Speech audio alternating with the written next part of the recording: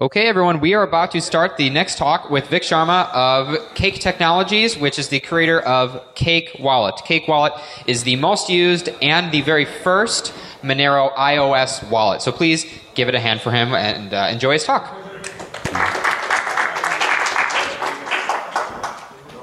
Actually, I've never seen the room clear out faster than when they announced my name. So everyone can hear me? Yeah? Okay.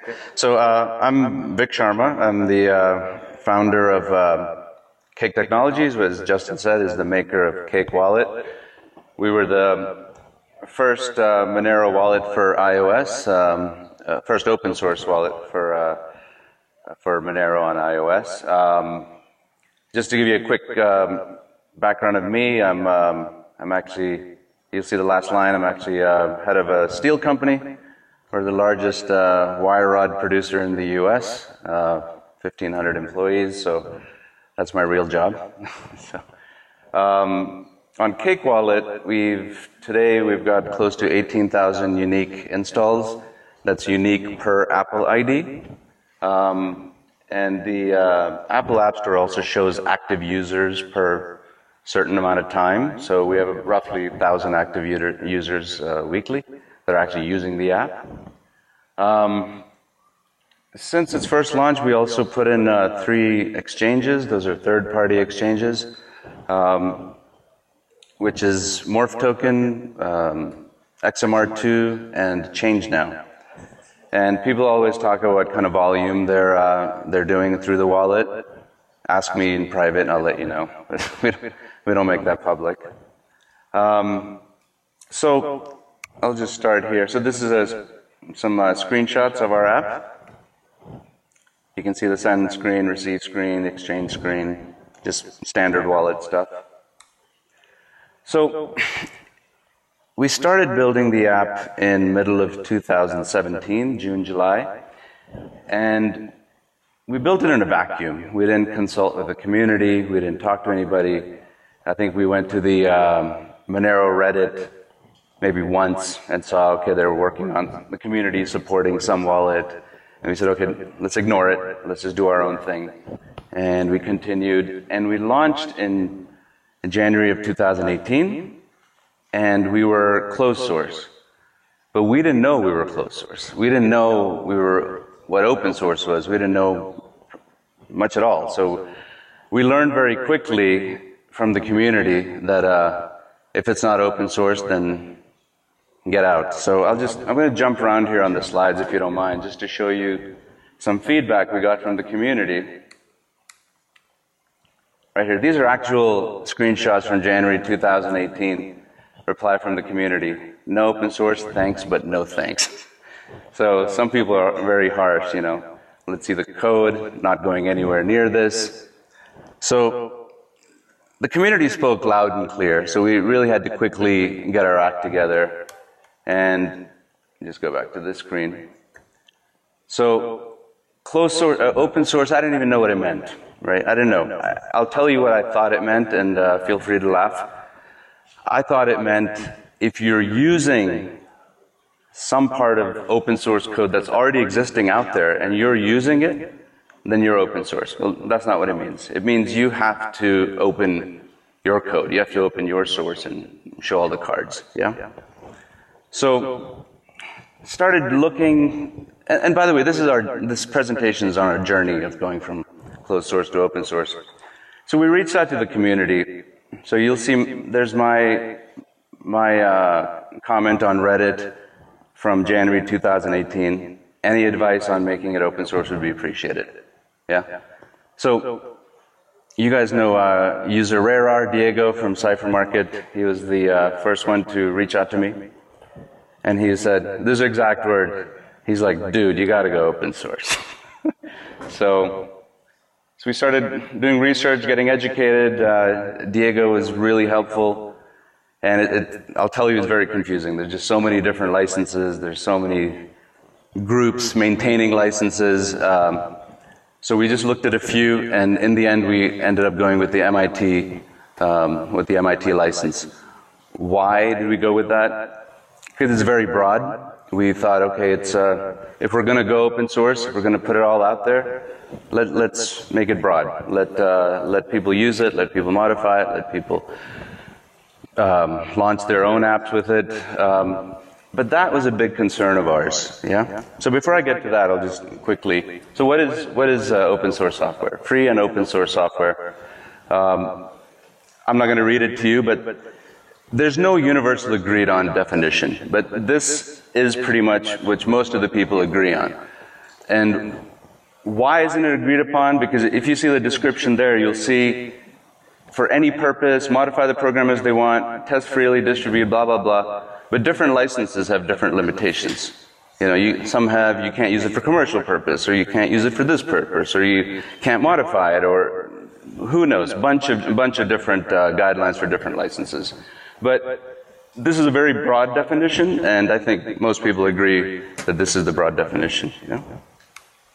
So who maintains these licenses? Where do they come from? So again, there's many people, there's many organizations, but the two most that people follow and they maintain these licenses. One is the Open Source Initiative, and the other is the Free Software Foundation.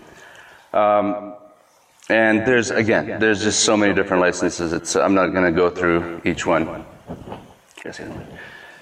But by the way, doing the research on this, I came across the last license, doing research for this presentation. I came across the last one. I think we should have gone with that one. It's do whatever the fuck you want with a public license. It's actually a license. You can use it. So, what was our biggest concern at the time when the community said go open source, go open source? Our concern was exactly this, that someone's going to take, we're new to the community, we're newbies, there's people smarter than us, there's people more involved in Monero than we are, that'll be listened to and respected more than we are, than a new player. And that was our concern, that someone's going to just copy it, and somebody within the community, everybody knows, and they're going to build something better and faster than us, and we're going to be cut out. So, why is that? And again, I think it all comes back down to the community, and the community supporting what you're trying to do.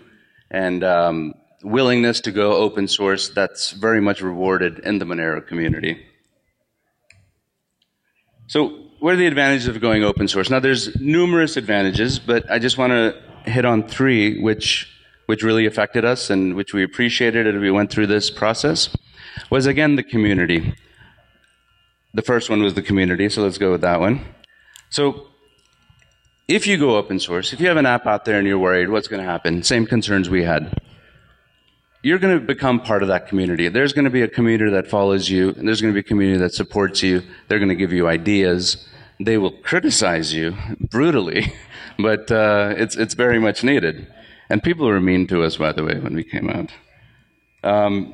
Again, so this was the community response, and you know that spoke highly. And I mean, comment after comment. If you go to our original Reddit post, comment after comment, open source, open source, open source. And even as we're trying to figure out every day, I would get a message, when are you going open source? But the interesting thing was that showed me that, okay, there is a huge demand for this app. There's a huge demand. People want something like this, but they just want something they can see, they can trust, and verify. Yeah? So another great advantage of going open source is longevity. So even though my biggest fear was that we're going to get cut out and somebody's going to copy us, and by the way, somebody has copied us. They didn't do it for Monero, but they did it for a Monero fork coin. I don't remember their name right now. Which is fine, but longevity. If something were to happen to Kate Technologies today, something happened to me, something happened to our developers, somebody in the community can pick it up and Cake Wallet will continue. They'll hopefully improve on it, modify it to whatever the community likes or the customers like. So what we thought was our biggest concern turned out to be the biggest asset, I feel, that Cake Wallet will continue. Yeah. And you even see people would contribute, and that happens. I mean, that happens a lot. A lot of people call us, or a lot of people modify and do whatever, and we incorporate those changes. We get the community involved. Security, I mean, Monero being money-oriented and being value-oriented, that's always a big concern. I remember getting comments that how do we know you're not stealing our Monero? How do you probably have a code in there that once you hit 10 Monero, then you take our Monero. So, by the way, that number is 100, not 10. We're not cheap. So, but so far nothing. So far no losses in anybody's Monero in Cake Wallet. It's working well. But people like that feel. They want to know that the community has vetted the app, has looked at the code. And again, if you go back and look at Reddit comments, many of the users have come back and said, "Hey guys, I've looked at the code. Everything's kosher. Everything's great. This is fine. And they're not stealing our Monero." So I guess this is going much faster than I thought. Conclusion is, don't fear open source. The community will back you. They will reward you in terms of use, in terms of technical support, in terms of marketing support. And I'd like to leave everybody also with a little life lesson, which we went through while building Cake Wallet. Don't worry about what other people are doing. Yeah, when we started building Cake Wallet, we went on Reddit by mistake, and we saw there was somebody building in the community supporting some other wallet. And at that time, we could have said, "Oh no, they're already building another wallet. Let's not do it."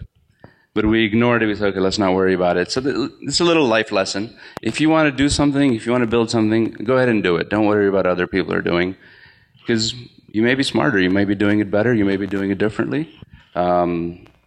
So for me, that was a huge life lesson during building Cake Wallet. So sorry I rushed through it, but that's the presentation. Yeah.